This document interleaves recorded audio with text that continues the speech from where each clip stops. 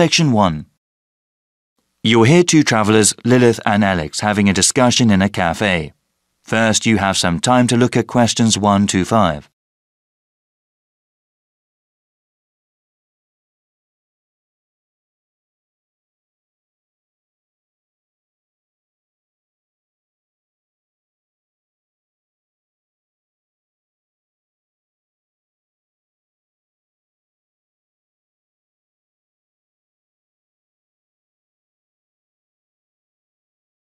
You'll see that there is an example which has been done for you.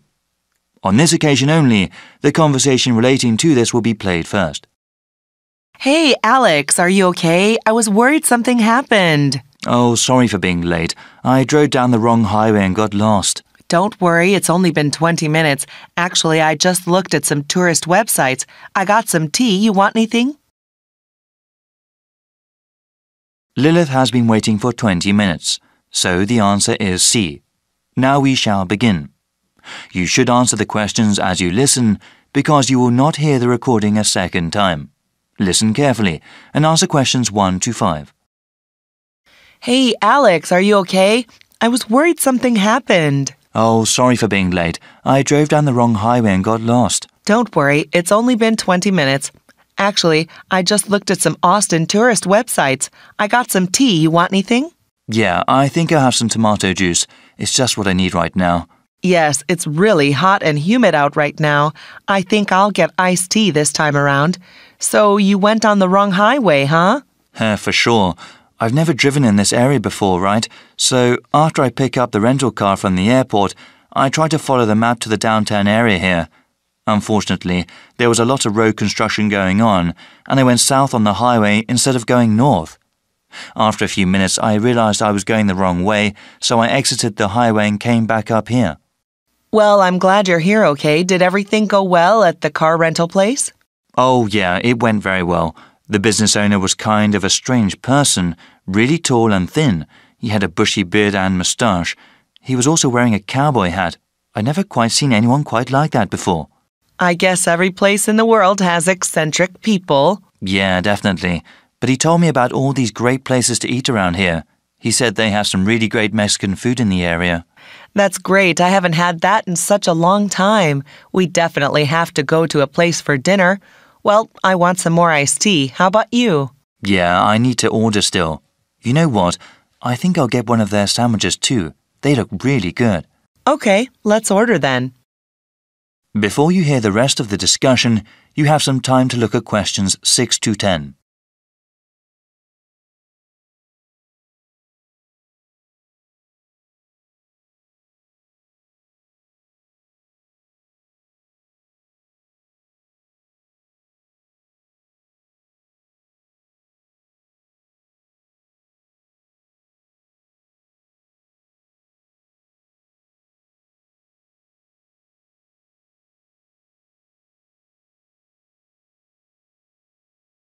Now listen and answer questions 6 to 10. Now then, what are we going to do today? I was thinking it would be nice to see the state capital and then maybe the university. Well, according to the website, let me see. The state capitol has tours only on Mondays, Wednesdays, and Fridays. Yeah, if we went there, it would be much better to go on a guided tour. Oh, wait. Yes, there are tours on Mondays, Wednesdays, and Fridays, but also on Saturdays. The university site lists a lot of places that are interesting, so maybe we can spend most of the day at both the Capitol and there. We should definitely go to the lake after that as well, and even spend the night camping there. Great plan. Is there anything else you found online? Yeah, I know you studied biology, so I was thinking that the park would be good. They have a pretty unique collection of trees and plants. They are open Monday through Saturday, so we can go there anytime. There's also the mountain. There are some photos on the website. It looks like they have some great views of the city, and I definitely want to do some hiking. Yes, we would have to take another day for the park and the mountain. But you know, the guy at the rental place was talking about the weather. It seems that there will be a pretty bad storm coming tomorrow. We need to plan around that since it won't be good to be outside when it comes. Certainly not. It's not worth hiking somewhere if the weather is terrible. We can go to the park and the mountain today and then go to the indoor places, the Capitol and the university tomorrow. It'll be hard to get around in the rain, but at least we'll be inside. I agree. By the way, how much are these places? All of them are free except for the park. Wait, I'm not sure about the Capitol tour. Yeah, they don't charge anything for the guided tours. All right then, we'll go hiking first and then relax at the park. Then we can camp at the lake. We'll go to the Capitol and the university tomorrow. Yeah, this is one of the best universities in the country, especially known for their art programs. Really? Yeah, I heard about that. They have some art galleries there too, ones with some good modern art. Wow, it seems like that's a lot for us. Yeah, I'm really excited about camping at the lake. The sunsets are supposed to be beautiful there. That is the end of section 1. You now have half a minute to check your answers.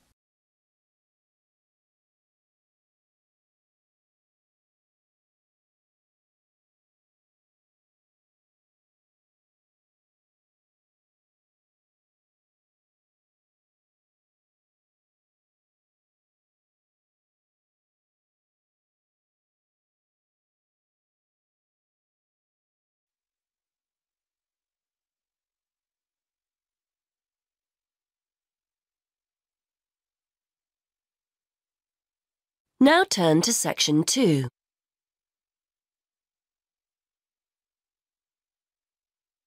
Section 2. You will hear a speaker talking about saving energy in the home. First, you have some time to look at questions 11 to 12.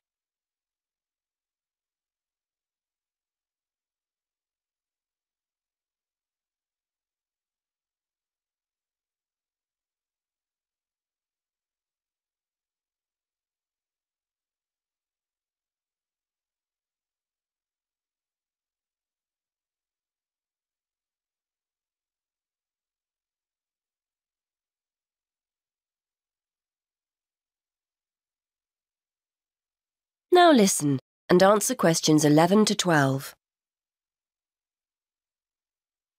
Many thanks for inviting me along to talk about saving energy in the home. This is a key issue for many people who now find themselves on tight budgets. So today I'd like to spend a few minutes going through some simple tips to help keep those energy bills to a minimum. I'll start with some easy, cheap ideas before talking about more major solutions later. I think we're all aware of the importance of insulating our homes, and although I'd advise you to get it done, I appreciate it can sometimes be inconvenient to have building work carried out. And though they're growing in popularity, having solar panels installed on the roof isn't a cheap enough option for many of us to consider seriously. So what other steps can we take? Well, most people will make a point of turning the heating down when temperatures outside rise, but they ignore other equally useful ways of saving energy when they're making dinner or doing their weekly laundry. Before you hear the rest of the talk, you have some time to look at questions 13 to 20.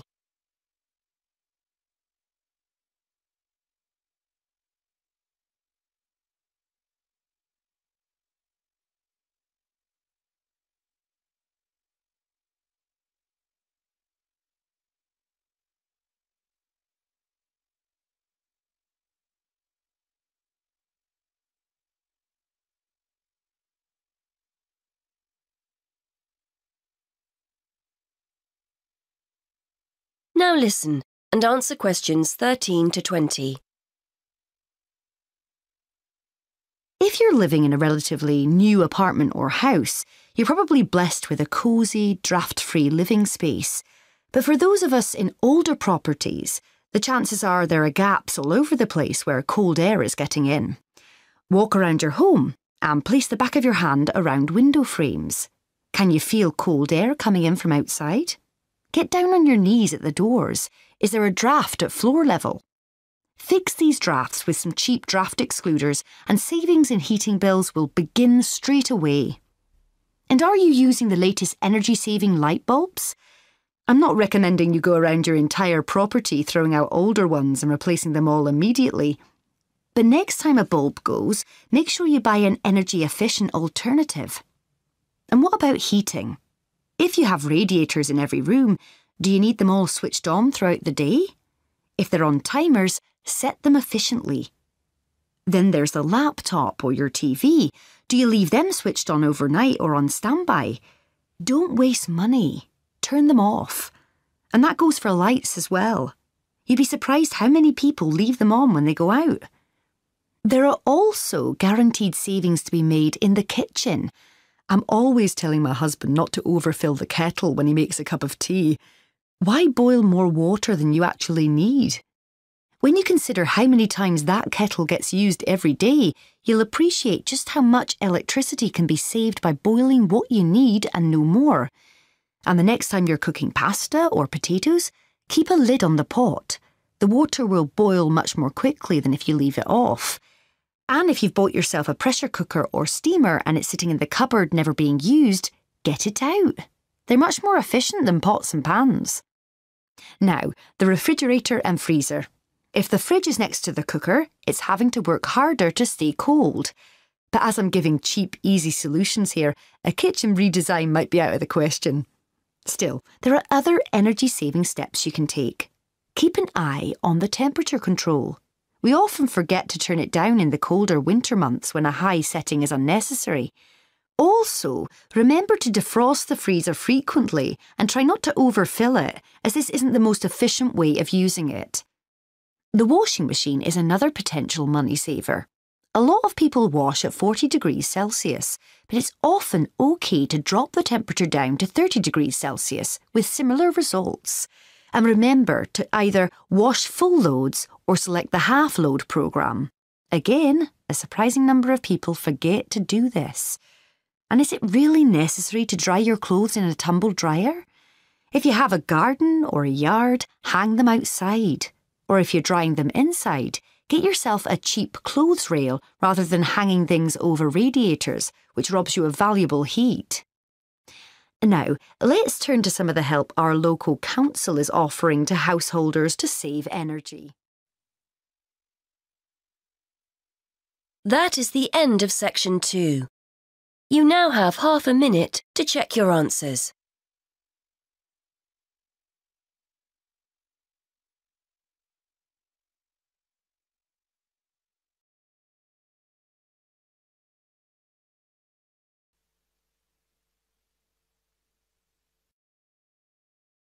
Now turn to Section 3. Section 3. You will hear a discussion among 3 students who are organising an international film festival at their college. First, you have some time to look at questions 21 to 24.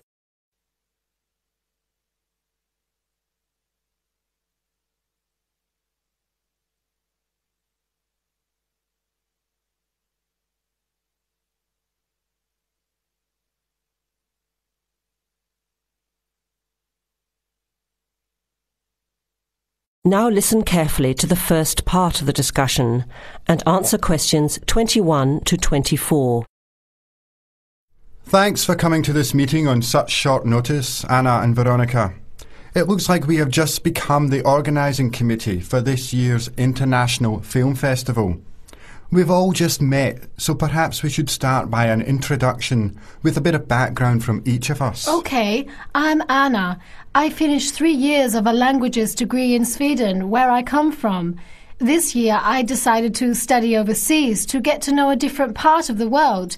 I'm also a big fan of European cinema, especially French and Italian.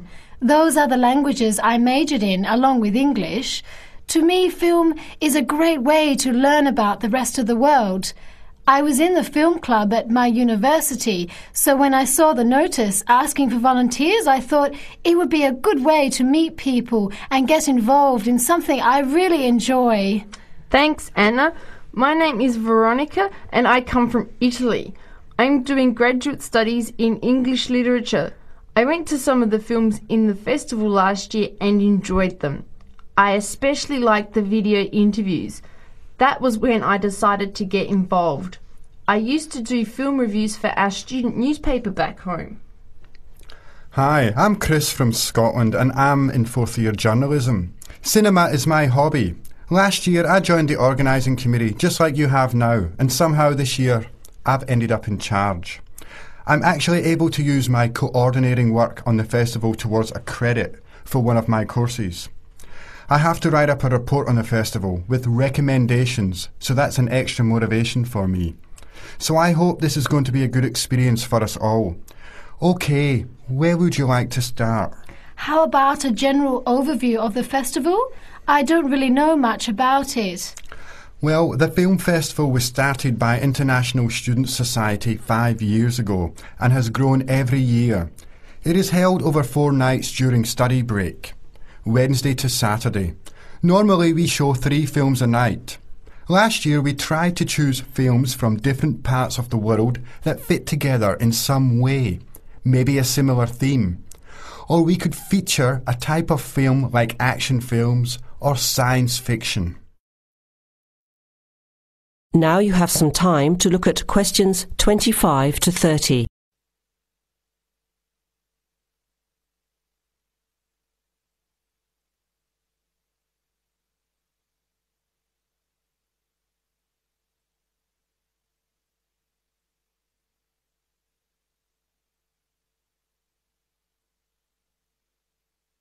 Now listen to the rest of the discussion and answer questions 25 to 30. Who picks the films? It's up to us on the committee to decide. You mean we get to pick all the films ourselves? What a hard decision. There are so many to choose from. Well, that's the fun part. We have this catalogue of independent distributors. The films are listed by language and have a short summary. We just have to go through it to find a good combination of films that will attract an audience. Veronica mentioned something about interviews. How does that fit in? We set up cameras in the foyer of the theatre and did live interviews before, during intermission and after the screening. Anyone from the audience could come up and talk about the film. The Broadcasting and Journalism School set it up and ran the interviews. They were shown on big screens around the lobby and in the theatre. It went over really well. We had a long lineup of students waiting to be interviewed on TV. Everybody wanted their minute of fame. Great idea. Yeah, it worked really well. We should certainly do something similar again. Maybe even develop the idea further, like a website with audience reviews and discussion, so we can get as much participation and involvement as possible. Hey, that's a good idea. Can I ask a question? None of the films are in English, right? Are they dubbed or subtitled? Well, we do occasionally choose a film in English, but only from unusual places where the dialect is so strong they sometimes need subtitles, like the Caribbean or even Scotland. The majority of films in the festival are foreign language, dubbed in English. We've learned from experience that students don't like reading subtitles. Maybe they read too much already. Whatever the reason, the subtitled films get smaller audiences, so we avoid them as much as possible. So how large an audience can we expect, and how much does it cost to get in? It costs $5 per film or a $20 pass for the whole event. All 12 films for the real movie fan. We would have broken even last year, except for a bad storm on the Friday night. We almost had to cancel the whole thing. But overall, we had a good turnout, more than 2,000 people in 4 days. Oh, that's what I was wondering about, the financial part. Where does the funding come from? What kind of budget do we have? The festival is subsidised by the Student Council. We generate money through advertising and through admission charges. We'll go over the budget in details a little later, but we've got lots of work to do in the meantime. I guess we have to start pretty soon. Well, I think by the 1st of March at the latest. We need to select all the films. Then we have to find some advertisers to sponsor the event. That shouldn't be too hard.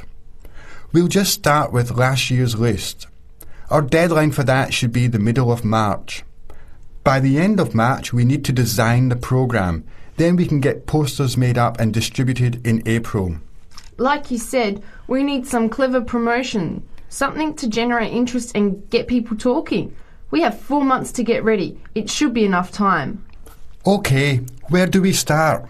Let's start by talking about films, since that is the best part, and see what we come up with. What was the best film you saw last year? That is the end of section 3. You now have half a minute to check your answers.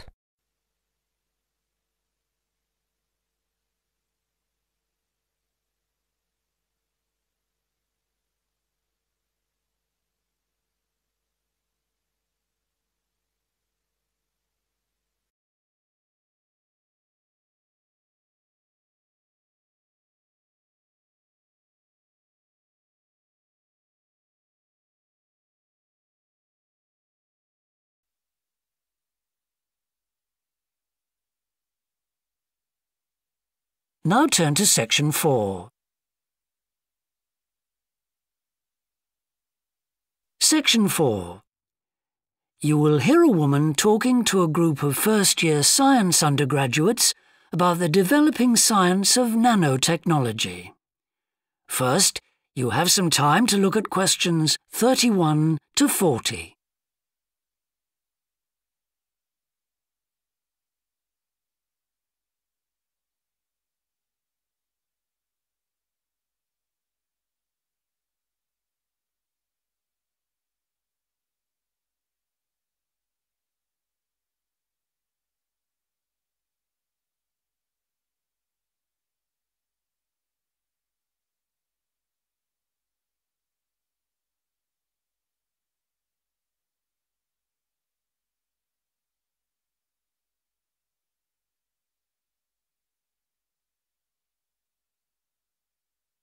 Now listen carefully and answer questions 31 to 40. Today we're going to look at an important area of science, namely nanotechnology. So, what is it? Nano means tiny, so it's science and engineering on the scale of atoms and molecules. The idea is that by controlling and rearranging atoms, you can literally create anything. However, as we'll see, the science of the small has some big implications, affecting us in many ways. There's no doubt that nanotechnology promises so much for civilization. However, all new technologies have their teething problems. And with nanotechnology, society often gets the wrong idea about its capabilities. Numerous science fiction books and movies have raised people's fears about nanotechnology, with scenarios such as inserting little nanorobots into your body that monitor everything you do without you realizing it, or self-replicating nanorobots that eventually take over the world. So, how do we safeguard such a potentially powerful technology? Some scientists recommend that nanoparticles be treated as new chemicals, with separate safety tests and clear labelling. They believe that greater care should also be taken with nanoparticles in laboratories and factories. Others have called for a withdrawal of new nanoproducts, such as cosmetics, and a temporary halt to many kinds of nanotech research. But as far as I'm concerned, there's a need to plough ahead with the discoveries and applications of nanotechnology. I really believe that most scientists would welcome a way to guard against unethical uses of such technology. We can't go around thinking that all innovation is bad, all advancement is bad. As with the debate about any new technology, it is how you use it that's important. So, let's look at some of its possible uses.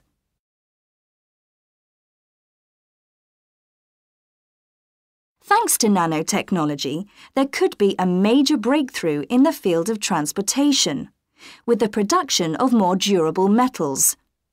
These could be virtually unbreakable, lighter, and much more pliable, leading to planes that are 50 times lighter than at present. Those same improved capabilities will dramatically reduce the cost of travelling into space, making it more accessible to ordinary people and opening up a totally new holiday destination. In terms of technology, the computer industry will be able to shrink computer parts down to minute sizes. We need nanotechnology in order to create a new generation of computers that will work even faster and will have 1,000,000 times more memory, but will be about the size of a sugar cube. Nanotechnology could also revolutionize the way that we generate power. The cost of solar cells will be drastically reduced, so harnessing this energy will be far more economical than at present. But nanotechnology has much wider applications than this and could have an enormous impact on our environment. For instance, tiny airborne nanorobots could be programmed to actually rebuild the ozone layer, which could lessen the impact of global warming on our planet. That's a pretty amazing thought, isn't it?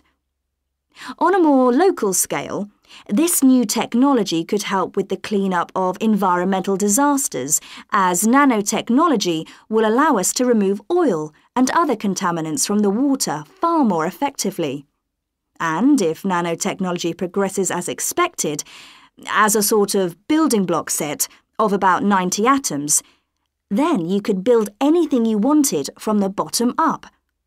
In terms of production, this means that you only use what you need, and so there wouldn't be any waste. The notion that you could create anything at all has major implications for our health. It means that we'll eventually be able to replicate anything. This would have a phenomenal effect on our society. In time, it could even lead to the eradication of famine through the introduction of machines that produce food to feed the hungry. But it's in the area of medicine that nanotechnology may have its biggest impact. How we detect disease will change as tiny biosensors are developed to analyze tests in minutes rather than days. There's even speculation nanorobots could be used to slow the aging process, lengthening life expectancy. As you can see, I'm very excited by the implications that could be available to us in the next few decades. Just how long it'll take, I honestly don't know. That is the end of section 4. You now have half a minute to check your answers.